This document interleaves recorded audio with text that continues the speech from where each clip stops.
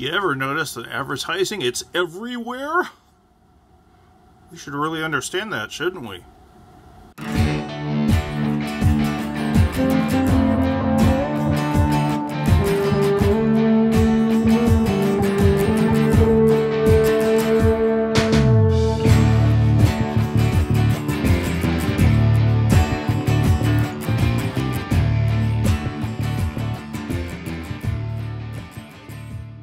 It shouldn't come as much of a surprise to us that people are trying to sell products. But it's something that people don't think enough about. I mean, in the field you're in, you're probably going to be involved in the creation of some products. Would it help to know how they're trying to sell your stuff? One thing that you'd think you'd see a lot more of in advertisements is the company arguing that their product was better than everyone else's. However, you really don't see it all that much. When you do, like this paper towel ad, it just strikes you as kind of boring. It's not the kind of thing that sticks into your mind. Instead, advertisements tend to work a different way. Advertisers tend to relate the product to something that looks very attractive to their particular audience. What this means is that the ads are hardly ever about the product. They're about some relatable image. A good example of this is Tag body spray. I guess it's an Axe body spray knockoff or something. And obviously the message here is that instead of not stinking, if you use this, women will mob you. It strikes me as a little bit scary, though, because while it looks like some women in this ad do just want to get close to him, there's the blonde who looks like she's about to knee him in the head, and the woman who's running up about ready to attack him. Woman in the back who's showing all the teeth looks like she's in pain as well. Is it the image they thought you'd get? Yeah. Well, I mean, you got to give them this. It's hard to really sell a scent without providing that scent, so you got to do what you got to do. However, it's not just scents that do this.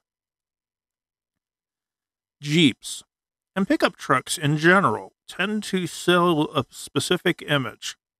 That of their vehicle will unlock access to the great outdoors, roughing it, wildlife, exotic places. It will bring you closer to nature, so you can run over it, I guess. It's a big selling point whenever you talk about four-wheel drive vehicles, which is strange because most people who have four-wheel drive vehicles have never taken it off a road to begin with. Sometimes if you want really weird examples of advertisers trying to relate the product to some bigger ideal, you can find some very blatant ones in the past. We have the youngest customers in the business. Now, this is an older ad. I'm really kind of doubtful that anyone at the time even thought that giving 7-Up to little kids would be a good idea. But that's not really what they're doing here. They're not trying to tell you should buy a lot of 7-Up to give to your infants. What they're saying is it's so good that children just come out knowing they need it. Yeah, I know. But it was an approach they used for quite a long time. If you go to times where interesting things are going on in the world, you get interesting ads. In the Great Depression, for instance, you started to see a lot of ads that were like this.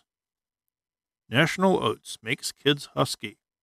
Why would looking husky be something that parents were striving for in their children? Well, this was the Great Depression.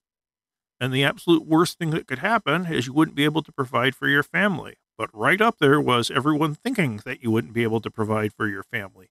You want someone skinny in your family? Because then everyone's going to look at you and go, ha, you can't feed your kids. And if you give them National Oats, it'll bulk them up, and nobody will worry about you not having enough money to support your children. Crass? Yeah. Weird? Yeah. But the past doesn't have an exclusive grasp on weird. This is an ad for Dolce & Gabbana. Take a minute to look at it. And then try to figure out what they're actually selling. I've used this for a while, and I've done some research on it, and I think it's either men's clothing or a cologne line, but it's hard to tell. So instead, we kind of have to look at what's going on. We have a bunch of men who have very gelled out hair in suits, all standing over a female in lingerie that looks like it just might be a mannequin. I don't know how this is supposed to be selling their product, but I know the image that's coming pretty clear out of this. This will have the women falling at your feet. It will make you look powerful. Is any of this a stretch from looking at this ad? Harley Davidson. Let's talk about Harley Davidson because their ads can be interesting. Harley Davidson has a real problem in that Harley Davidson has always tried to be an outlaw-oriented company. It's the dangerous choice. However, the average Harley Davidson customer is in their 50s or 60s and is a lawyer. They're not bringing in a lot of young people to their brand. And their ads, as a result, tend to try to get to that dangerous image. Stop dreaming. What are you dreaming about? You're dreaming of being able to ride a motorcycle. So the Harley Davidson will make you forget that you have a boring life just pushing your kid around. I know, but this one is much better than this one. They're really trying to push the outlaw thing, and to the point of getting really creepy. Unnecessary gender is another way that things get sold. Now, this is obviously a frightening version of masculinity. But look at this one. If you drink this protein shake, you will get to be the kind of person, or at least people will see you as the kind of person who will climb cliffs with no safety gear at all and no shirt. And when I'm hanging from one hand from a giant rock, close to death, I can just chug my Maxi Milk and everything will be okay because I'm a real man. Yeah, I know. Cigarette ads from the past are good examples of them trying to relate their product to something else. And you can go back and look at a lot of the past cigarette ads and you will see ones where they are trying to sell it for being better tasting or even healthier. Yes, doctors used to endorse cigarettes, but I like this one. It's a different way they market towards males versus females. Before you scold me, Mom, maybe you'd better light up a Marlboro. Yes, you need never feel oversmoked. That's the miracle of Marlboro. Don't panic. Just get a cigarette, Mom, and it'll help you deal with your rough day. Whereas towards men, it's a luxury good. Gee, Dad, you always get the best of everything, even Marlboro. Marlboro is an interesting case because it was originally marketed as primarily a women's cigarette, and not too long after this ad campaign is when they started to try to push it into cowboy territory to make it a more masculine smoke. Seems weird, but we haven't got to the root of weird yet. Because this is an ad for an anti-anxiety medication. You can't set her free, but you can help her feel less anxious. Yeah, your life is going to suck, ma'am, but at least we can give you the drugs to get you over it. I guess you really don't want to get into our anti-anxiety will make you less anxious than other drugs, but this is, in historical hindsight, kind of creepy. I would like to think that I would think it was fairly creepy back in the day, but if you really want to see creepy, let's talk about Burger King. I'm a vegetarian. But even from the days where I used to eat meat, I don't think this looks particularly attractive. So they try to market it towards outrageous sensual experiences. To the point where the realm of decency and good taste is just walked all over. I did actually read an interview with the model in this, and she said she had no idea what they were going to use her picture for, but she didn't think it was this, and she was kind of ashamed of it. I guess you have to go to such extremes if you're not confident in your food? I don't know.